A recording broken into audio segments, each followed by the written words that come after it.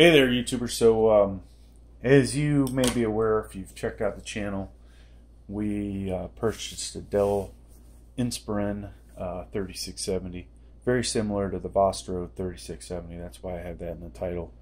But this should be my 24-pin to 8-pin connector for basically the power coming from the power supply. It's usually the ATX styles are 24-pin.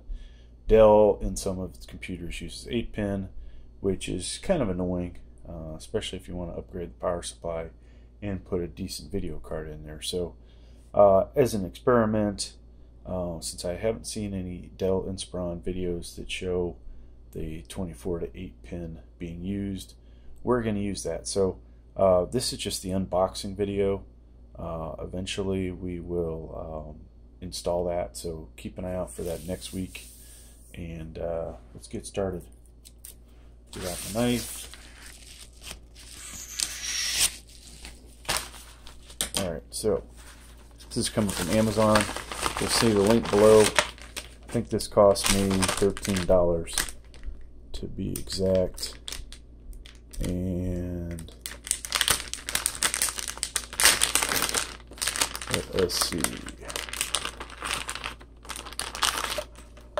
So, checking this out, doesn't look like the best quality in the world, to be honest with you. We'll see if it works next week, but really not a big fan of this. Makes me wonder if they splice some cables and just put black electrical tape underneath it. For the hell of it, I don't know. You've got if you've got 8 pins or 8 wires going to 8 wires, I'm not really sure what that is, but you can just barely see what almost looks like an exposed wire in there. I don't know if the camera can pick that up. Maybe this one will. We'll switch over to the side one. So if you can see in there. So I'm not sure what's going on there, but we will try. So this looks like your standard PCI 8-pin connector, and then there's your 24.